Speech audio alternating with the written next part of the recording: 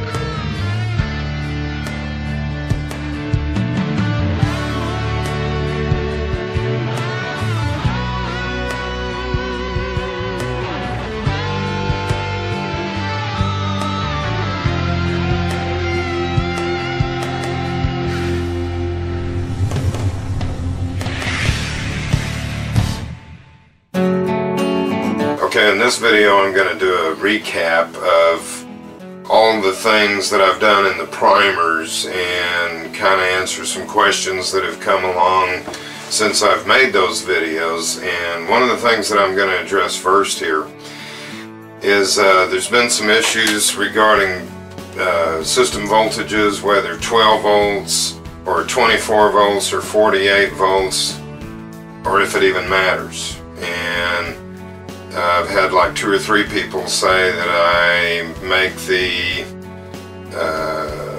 assertion in a roundabout way that you don't have to use as many batteries for a 48 volt as a 12 volt for the same kilowatt hours, which is not true. I think a lot of people don't understand the wire sizes and how they come into play with voltage. So I've provided a link in the video underneath the video in the description there to southwire.com, and it has a voltage drop calculator for your wiring. I've got a screenshot of it here for you to look at.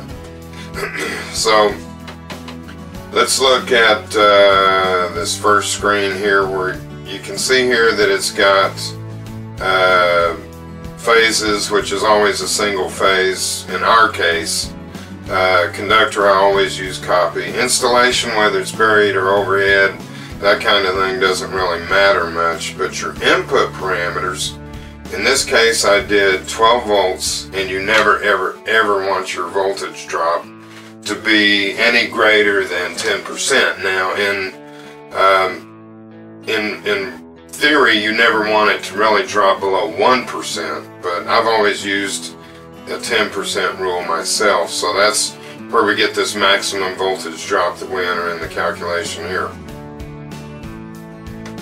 For our theoretical circuit here, we're saying that our length that we need to go is 25 feet, and we're going to run a 360 watt device at the end of this run. So for a 12 volt setup, it's going to run, or it'll pull 30 amps at the end of this wire, and that'll add up to 360 watts.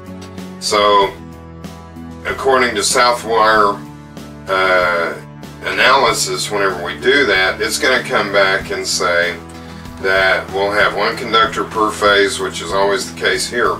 But for this 360 watt device that we're going to power, it requires a 3/0 triple-aught wire copper conductor to keep your voltage drop to 1.1% or less when supplying 30 amps for a 25-foot run on a 12 volt system. So that's 3/0. Now a lot of you guys out there are going to say, oh, that's 30 amps, I only need to run a number 10 wire, which is true if you were running a 110 volt or a 240 volt wire to a device out there, because the wire drop is calculated at around 1.2%, 2%, somewhere around there. So that's true in the case of a higher voltage, but on a lower voltage at 12 volts, to keep that voltage drop around 1%, 2%, you're going to have to run that on a 3/0 wire to go that 25 feet to keep your voltage drop down. If you're using any wire smaller than that, you're literally starving that device for amperage, and as a result your wattage will even go down. Now in the case of a heating element it's not a big deal, but if you're running a motor at the other end of this circuit, it's going to cause that motor to work harder and it'll run slower. So that's something you got to take into effect. So now on this system at 12 volts for a 360 watt device, we're using a 3/0 copper wire. Now if we go to 48 volts on this, and I put in here my maximum volt drop would be 4.8% here. The current at the end of this cable run is only 7.5 amps, because 7.5 times 48 is 360 watts. We're still running the same wattage for the device at the end of this run. So once we run that through their wire calculator, we see here that we only need a number 14 wire to run this 360 watt device on the other end. Now number 14 wire at a higher voltage is good for up to 15 amps. Well, we're only pulling 7.5 amps, which is half that. We should be able to run this on a 16 or an 18 gauge wire for that distance, but that would be at like 120 volts, 240 volts, that kind of thing. But on a 48 volt system, I can use a number 14 wire to power a 360 watt device at the end of this 25 feet, where if you're running 12 volts, to keep your voltage drop low enough for it to adequately power that, you have to run a 3/0 wire to keep the voltage at a good enough usable level for the device on the end of that. So these are the things that I'm talking about whenever you're setting up your system. If you're going to design a system, if you don't mind using this monstrous wire all over the place, that's fine. But smaller wire is easier to work with and it's much cheaper. If you go down to your hardware store and price the difference between 3/0 wire and 14 gauge wire, 25 feet, 2 directions for a total of 50 feet for 2 conductors, you're going to be spending a whole lot more money on that copper for the heavier wire than you will for the smaller wire. That's the reason I always recommend the higher voltage, because your wiring will have less voltage drop to accomplish the same amount of work. If they had 120 volt DC systems out there with inverters, the inverter wouldn't even need a transformer. It would just simply be a DC to AC conversion. So that's why I'm a proponent of higher voltages. Now the other thing that I want to look at here is I had one of my subscribers, Adolfo, send me a spreadsheet of all the battery calculations and the solar panel calculations from my previous how-to videos, and he's put a lot of work into this. Now it doesn't take into account anything that you would do to size an inverter, because when you size an inverter, you're taking the maximum amount of power that you would use at one time, and that determines the size of your inverter. For example, in my case, I use a 2000 watt water heater that can come on or off at any point and any time during the day when I'm making excess power, and the water well, which also uses 2000 watts when it runs on. So that's a total of 4000 watts that can come on without me really having any control over it. So my inverter is rated at 4400 watts. That gives me a 400 watt overhead, and then the water heater will drop out if the voltage starts to go down below that. So the surge capacity in the inverter handles all that just fine. But when you're sizing your inverter, you want to use the maximum amount of power that you'll pull at one given time from any possible devices within reason. So that's the reason this spreadsheet doesn't handle this. So what we're going to do now is I've got the spreadsheet from Adolfo here, and we'll zoom up on that, and we'll get into it right away. So you'll see the screenshots here. So we'll go ahead and bring that up now, and you can see here that it says that you change only the cells in orange. That's this cell, this one, this one, this one, this one, and this one, and this one. So we're going to cover these. This top one up here determines the size of your battery bank. It won't determine the size of your solar array, at least not directly. So you're going to have the reserve days that you want, and that's what we talked about in the battery video, how many days that you want to go consecutively without any recharging. And then your battery bank voltage here, you can make that 12, 24, 48, 72, 120, whatever you want. And then this is your total kilowatt hours from your kilowatt meter. Now, some meters will automatically do that over a 24-hour period, in which case you just leave this 24 hours. If it doesn't, then what you have to do is you hit the button that says kilowatt hours, and it'll tell you how many kilowatts the meter is consumed, or not the meter, but the device you're measuring.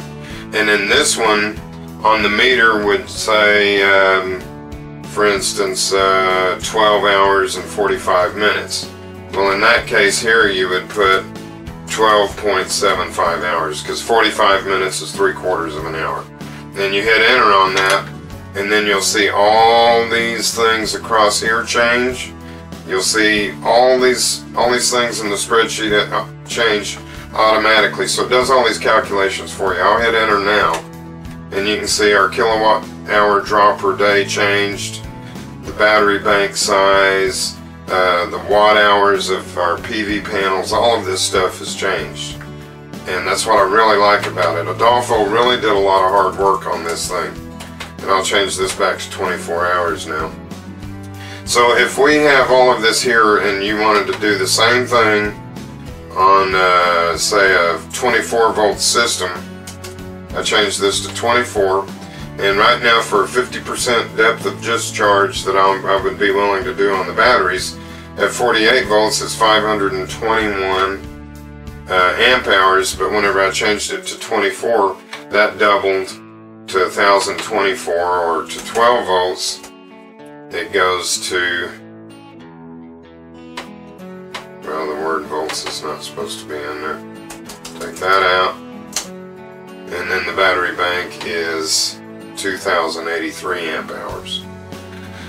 So the lower the voltage, the bigger the amp hours of the battery bank has to be to deliver the same kilowatt hours of use over time. So we have the total kilowatt hours read on a kilowatt meter. I sized mine for about 2.5 kilowatt hours per day. Now I actually generate and consume closer to 25 kilowatt hours a day, but that's for the water heater, the stove, the washing machine, all the stuff that we run during the day that doesn't hit the battery bank at all. So what I use for the batteries is about 2.5 kilowatt hours per day that I go into. So if I change this back to 48 and hit enter, you can see that my battery bank for a 50% discharge needs to be 521 amp hours, and I think I've got like a 3-day reserve on my system. Yeah, so that's 313 hours, 391 hours. My battery bank is 410 amp hours, I believe, so I'm sort of between the 40 and 30 here, but if I cut back, I'm really able to make that last a lot longer. You also see here it shows how many kilowatt hours of production that you're going to need to produce each day. Some people, they want to be able to run everything off the battery, and if you did 26 kilowatt hours a day like I do, and you assume you're going to do a lot of that on the battery, now all of a sudden your bank is huge. So that's why I'm able to get away with a lot smaller battery bank than the average Joe. I just engineered mine a lot different. You come down here and these are your state of charge, whether it's 100% down to 10%. You never want to go below 50. After that, you start damaging your battery. You have the voltage readings for 12 volts, 24, and 48 volts. And up here, as you can see, it says consult your battery specs, because some batteries do vary between manufacturer, but this gives you a good idea. The device stated amps. Say if you've got a device that's pulls 15 amps, and you go over here and you can see at 120 volts, that's 1800 watts, or if it's 240 volts, it's 3600 watts. It'll even do it for DC voltages. So if you put in 12 volts here, you'll see that 15 amps at 12 volts is only 180 watts. So all of these calculations come up pretty automatically. I really like this spreadsheet. You'll see this spreadsheet. It's also listed at the bottom of the video in the description. I've put in the URL where you can download this spreadsheet to your computer. It's in Microsoft Excel format, and you can run all your calculations with this. You can change one figure and it'll change everything everywhere else, so that you don't have to run all these calculations by hand like I had it in those original videos. The final thing that I want to say here is on the PV calculation. Of course, it shows here your daily kilowatt hours needed, and then how many watts of PV panels that you need to accomplish that, and then your sun hours.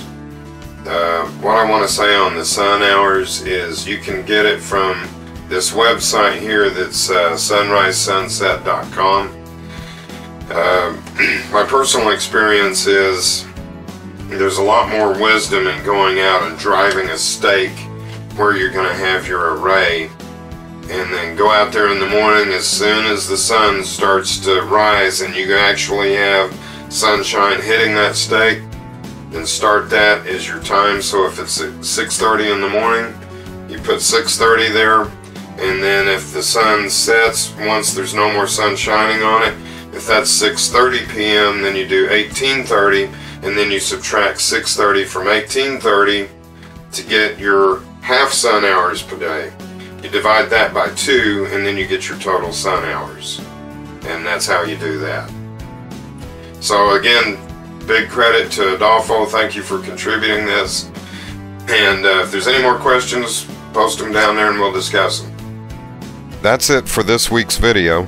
Thanks for watching, and don't forget to subscribe to my channel. See you next week, or next month, or whenever I get to it. I always answer questions, whether posted publicly or privately. See you then.